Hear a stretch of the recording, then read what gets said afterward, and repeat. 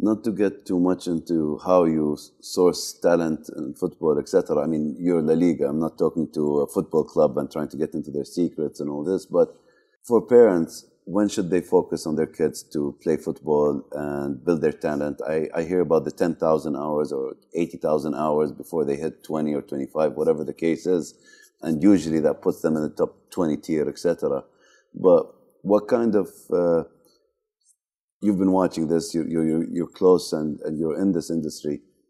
I wonder, are the cyclists, can they flow well with football, or is their body conditioned in a way that football won't work for them? Because cycling has really exploded in the UAE. I mean, pretty much everyone I know has cycled for at least 2-3 years, completely had a evolution of change in mentality and physical side.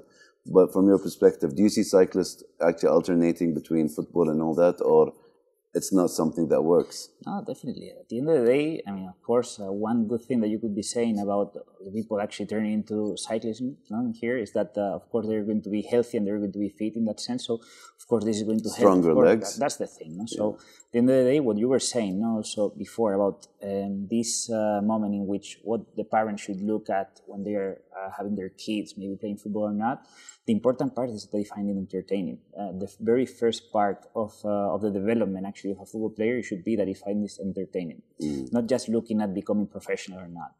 The kids should like playing football and they shouldn't be forced to play football. So as they progress and they get better actually being entertained, then you can implement some other elements in their more competitive side, more tactical side, more technical side. But the very first thing is for them to enjoy playing football. After, if they keep enjoying playing football and you can be slowly introducing those other elements, and of course a very important one, this is one that maybe many people neglect many times, is the mental one. Mental one is probably 50% of actually becoming professional in terms of football. So, I mean, I never became a professional football player myself, but I know for a fact that this is actually something that is very important. It's part of the methodology that we have, that is on the pitch, is off the pitch as well. You touch on a strong point when you say the mental part. When I first sat with Khabib and Seedorf, I was wondering why, how can you do both sports? But the MMA side was just the mental part on what Khabib applied, etc. So, and the combination of that, Seedorf believes, will create some good products. And as I mentioned, I wish them all the best with that. But coming back to La Liga, these are obvious questions. I mean, but what's the best way to follow the news on that? Whether it's about development and other activities, not just the competitions, etc. But today, what are the best sources? I mean, I'm assuming there are apps. I'm assuming it's online, etc. But I need a refresher. Of course. I mean, we're strong in social media. Obviously, we are the sports property with highest follower base in social media in the world. We have over 140 million followers across the different platforms. So, of course, you can find in Facebook, you can have in Instagram, you can have in Twitter, that interestingly enough, our Arabic account in Twitter is the most followed in the world, even more than the English one. I wonder why. So this is interesting because it actually can tell you a little bit about how wide and how big our follower base is in here. And we're aiming actually to be a little bit even more strengthening our cooperation actually with DMCC in order to be closer also to the community. I think that we have done some things in the past, but I think that now that let's touch wood with the COVID situation and the pandemic, we're going to be able to do some more things. I think that it's going to be an exciting time for being in here. We're going to be doing a lot of things, and I'm pretty sure that we're going to find the ways of everyone to know about it. I'm actually more excited now to watch in a strange way. I look at things sometimes I look at them invertedly. You'd expect people to be less prone since Ronaldo left and Messi left to other leagues, French and the English Premiership. But I'm more excited to see who the new faces are. And you know, funny things do happen in the Spanish league.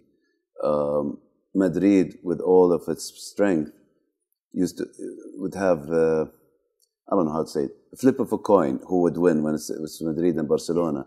But when Aguero was at Atletico Madrid, somehow he and the others had their number. They would win just as probable. Let's put it that way. And I like that.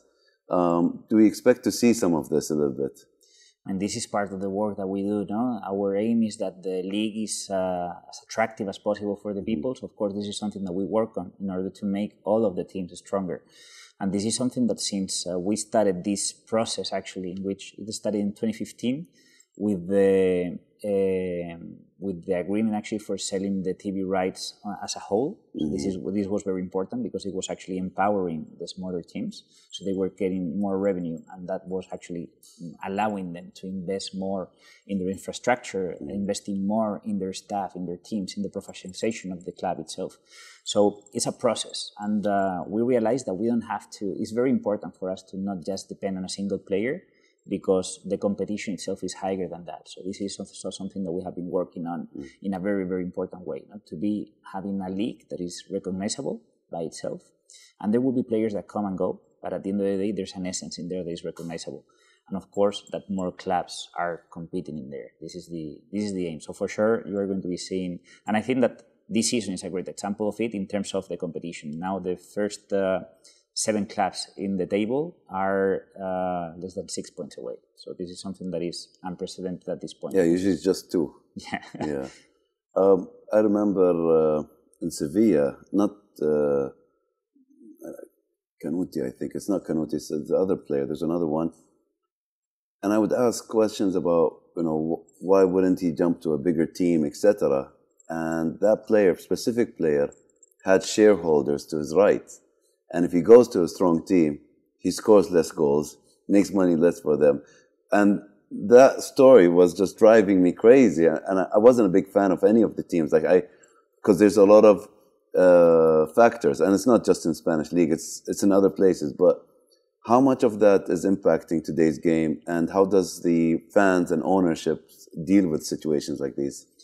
I mean, you're familiar with what I'm explaining, yeah? Yeah, but I think that there's a common thing in there that should always remain. That is the passion side of it. Yes. Of course, this is an industry that has been becoming more and more and more professional. So this is something that, of course, it moves a lot of money worldwide. No? But at the end of the day, I think that it's very, very important to keep the basics in there, to keep why actually people have been playing football for over 100 years.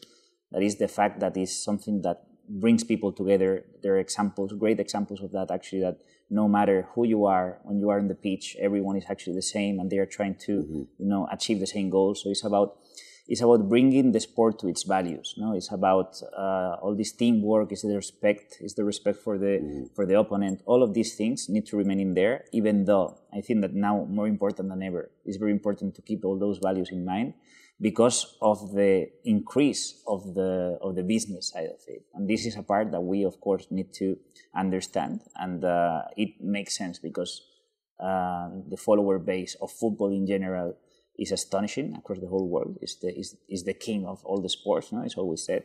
So, of course, this brings that business side of it to take an importance. But I think that more important than ever is to keep that other side in there in place as well and respect that.